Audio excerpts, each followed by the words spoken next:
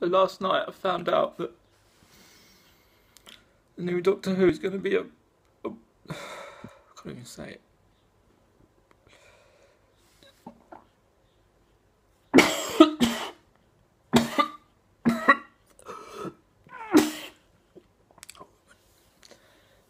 Doctor Who is going to be a woman.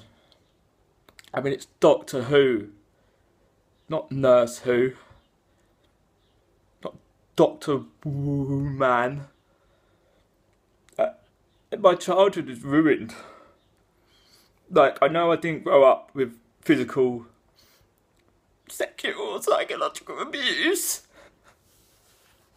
I didn't lose my parents early. I didn't experience much in the way of trauma or childhood illness, but childhood ruined.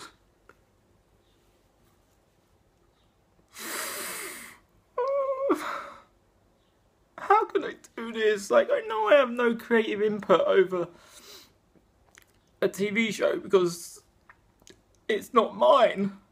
I didn't put any work into its creation and development and production. I've grown up with Doctor Who as a man and I can't get my head around it.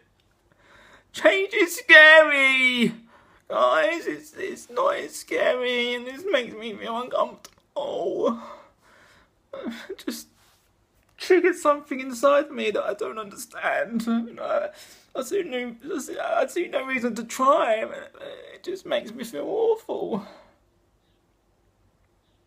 I've watched it all my life, and now I don't enjoy it. I'm not going to enjoy it anymore. I know. I'm not willing to give it a try and get over what's making me feel like this. Doctor Who, you just lost a fan. A lifelong fan. It's going to be as bad as Star Wars. Just shove your bloody PC agenda up your fucking arses, BBC. Shove it where the sun don't shine. You've lost a fan. Lost a fan. And I'm going to be upset over this until the next PC controversy comes around.